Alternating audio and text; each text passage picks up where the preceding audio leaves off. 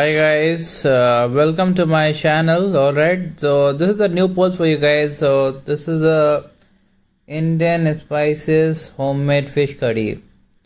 This will be made at your home at a very easy way. Okay, now let's see how we are gonna be making it. Now I will show you how is the process has happened.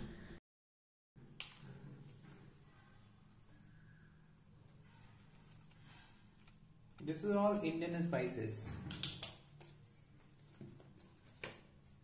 Now I'm adding some cumin powder. There you go. Can you just pass some? This is, I don't know, some masala. Maybe garam masala.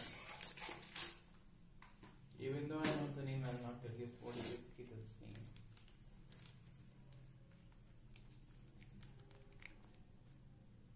This is ginger garlic paste.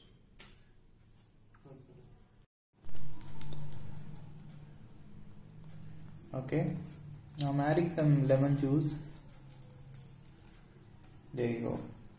Add as much as you wish, as per the taste.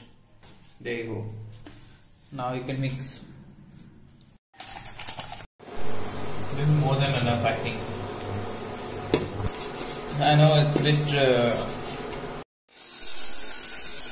Anyway, so I have already heated my oil and I'm just doing the frying.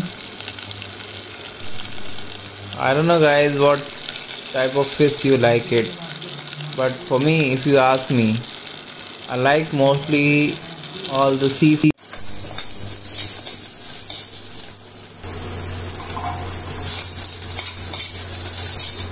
We have to add some garam masala.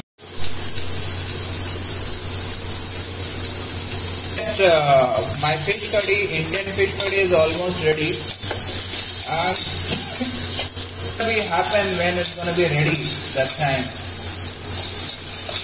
It all depends on the taste of the food. Okay, whatever you have done.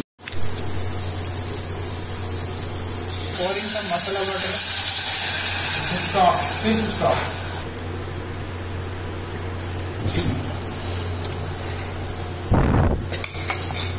I know you guys can see it's very dark. This is called pepper fish.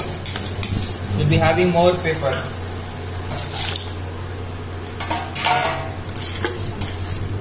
Home gravy. You can understand, okay, that I can make some better something. Let's see what I can do the best. Now you can totally see the final dish of mine. It's Indian fish curry. You can see that it's a complete covered with the gravy, and it is made with a full of masalas, Indian gravies, masalas.